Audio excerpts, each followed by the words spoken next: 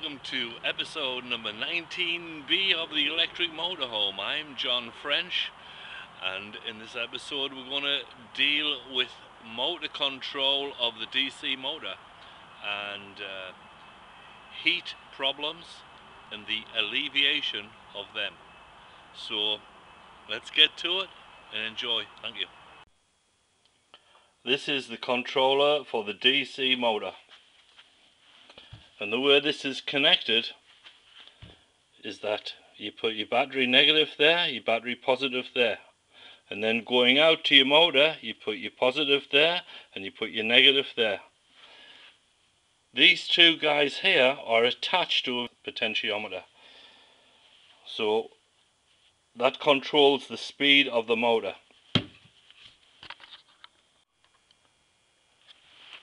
And this is the potentiometer here. I'll put that in a box, and on the outside of the box we'll stick one of these control knobs, and this will fine-tune the speed of the electric motor, which is attached to a pulley belt to the alternator, so we can get the voltage coming out of the alternator exactly at 460 just by adjusting this. We hope anyhow.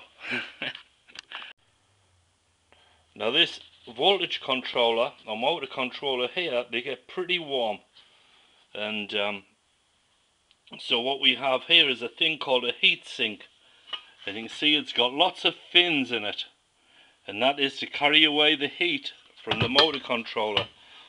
And the way it works is you put this stuff called heat sink paste on the top surface of that heat sink, and then you put your controller on there, and when this heats up, the heat sink paste will transfer the heat into the heat sink, and that heat will escape from the fins.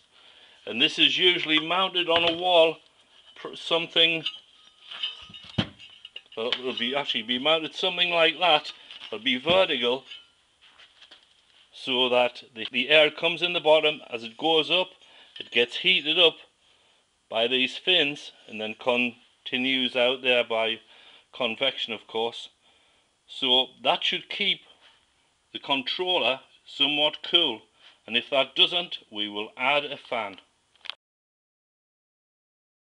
It's getting cold outside. It's getting really cold actually, so now's a good time to put a coat of polish onto the paintwork, because if you don't put polish on your paint, it's going to rust out and get bubbled and crack.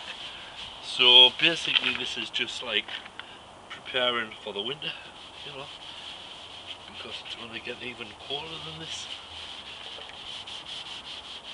So anyhow, you just do a little bit at a time, just a small area, and once it's all rubbed in, then you take an old t-shirt,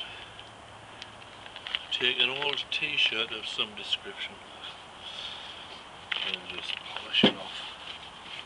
See, so there'll be a thin layer of polish on here.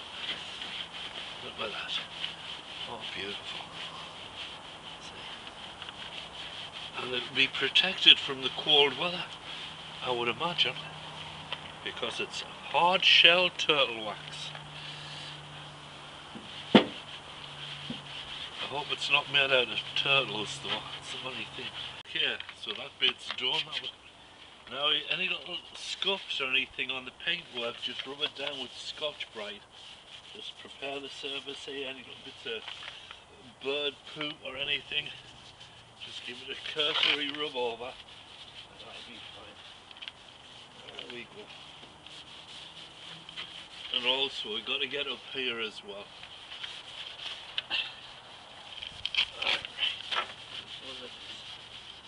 So, your surface before you put the actual polish on needs to be clean.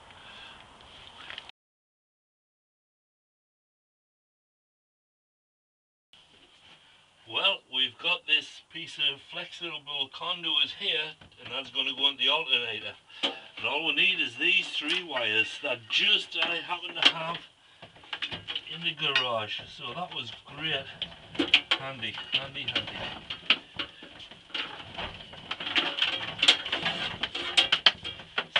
you always put your wire in before you put that end on, because if you put that end on before you put your wire in, the wire inevitably gets hung up on it, so this just makes it a bit easier.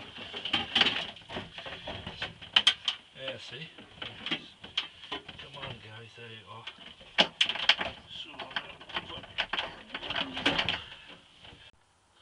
And the 3 wires coming from the conduit that go down to the alternator go up the side of this disconnect and terminate in the top 3 terminals. And they're colour coded brown, orange and yellow. And then once these guys have been put on, we're going to put the spark arrestor back on, because this is 480 volts and you will get sparks. So let's keep it safe. Alright, I hope you enjoyed that. And the next video will be putting the fan belts on and getting this motor to run and create electricity. I've sent off to eBay for the fan belts, so they should be here within a couple of weeks, and I'm really excited to see this thing happen. Alright, thanks for watching and happy 2016.